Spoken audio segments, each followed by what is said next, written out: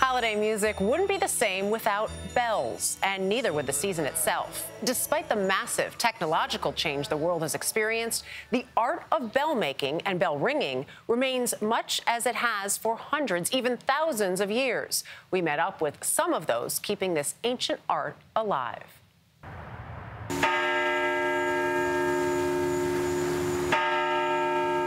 For more than a century, the striking of clappers against the side of these bronze bells has been ringing vibrations across Upper Montclair, New Jersey.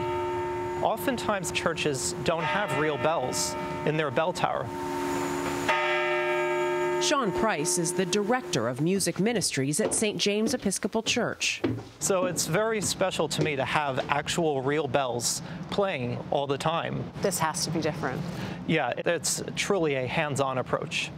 Price is a classically trained harpsichordist.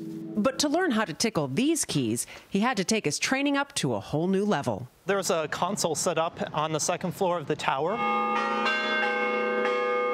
where I'm pushing a lever that's attached to a cord that's then attached to a pulley system that moves the clapper that hits the side of the bell.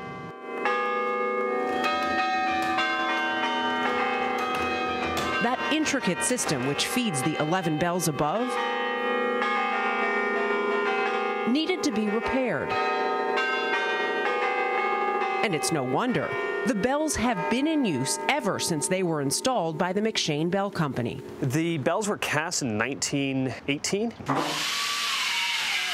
When James Andrew acquired the McShane foundry, he took possession of the company's ledgers that date back to 1870.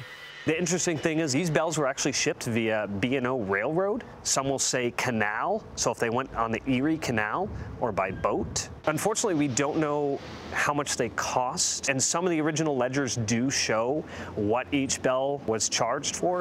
One float. I used to tell people that if my wife and I both rode Harley Davidsons, that would cost more than what I had in my bell collection.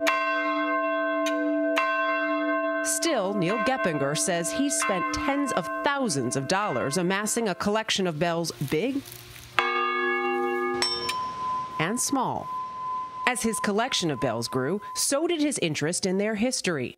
Geppinger cataloged his vast collection in a self-published book, Large Bells of America, A History of Bells and the Foundries That Made Them.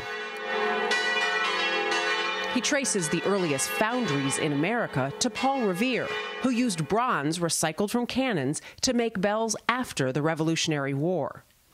Geppinger still owns one of Revere's bells. It's one of just a few he's holding on to. My favorite bell of my collection, from the standpoint of the sound, is a 39-inch diameter McShane. It's just got a gorgeous tone. They cast their bells just a little thicker than their competitors did. Music to the ears of James Andrew.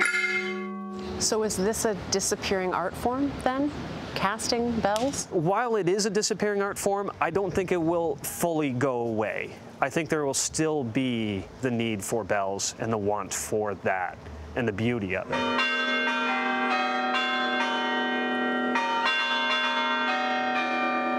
There are certain sounds that bring people back to a time in their life that may seem a little happier, perhaps, especially during the pandemic. This music has really inspired people. It's given people hope, and it's given people something to listen to and look out for every day.